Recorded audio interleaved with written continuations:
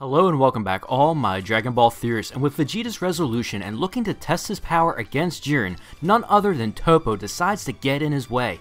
I had a feeling that we would eventually end up here, and the exchange between them just made me laugh. Of course, Vegeta has his eyes set on Jiren and tells Toppo, "I am not interested in the second fiddle." The response from Toppo, "Aren't you the second fiddle too?" I loved it, and we get the classic Vegeta, "You dare, I am not number two." I hope we actually get a full fight between these two and it isn't interrupted. Although I do really believe that Frieza, the Emperor of Evil, versus Toppo and his justice would be pretty fitting, except maybe after Frieza finishes with the Saiyans of Universe 6, he will turn his hatred and evil towards Ribrianne and the love of Universe 2 finally. Pretty sure most of us are all rooting for the dark side in that battle. I do think people heavily underestimate Toppo and his power, and we will finally see what he is fully capable of. I don't think that they have done a great job of displaying Toppo's power in the anime, being that he is up for being a god of destruction. Many feel like Goku would have crushed Toppo if the Grand Priest didn't stop that fight, and I don't think that that would have been the case, as Toppo underestimated Goku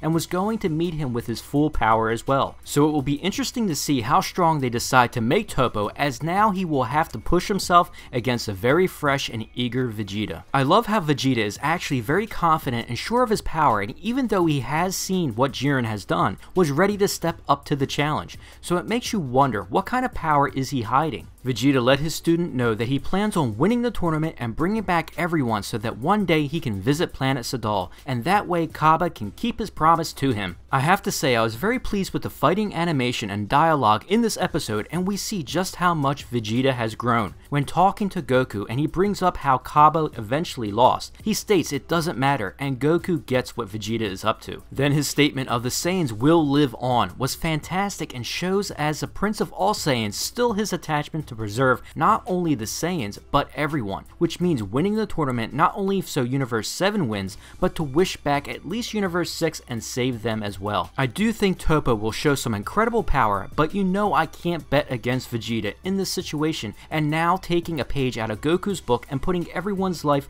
on his shoulders. Vegeta is fighting for not only himself, but everyone, not only in his universe, but for Universe 6. So I want to open this up for discussion and hear what you guys think. In a fight of Vegeta vs Toppo, who do you think will win? I always love to hear your theories in the comments below, and don't forget to hit that like button and please subscribe to support the channel and keep those theories coming.